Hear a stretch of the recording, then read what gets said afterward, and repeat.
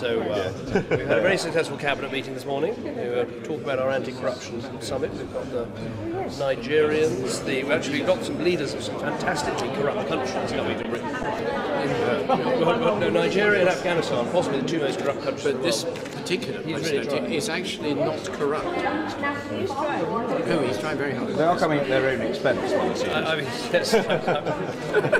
It's going to be slightly, because it's an anti-corruption summit, everything has to be open. So there are no sort of closed-door sessions. It's all in front of the press. It could be.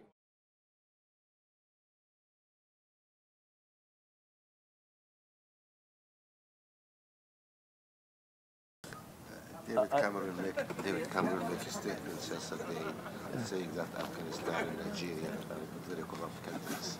He asked him to comment. No, I'm not going to demand any apology from anybody. What I am demanding is the return of assets. And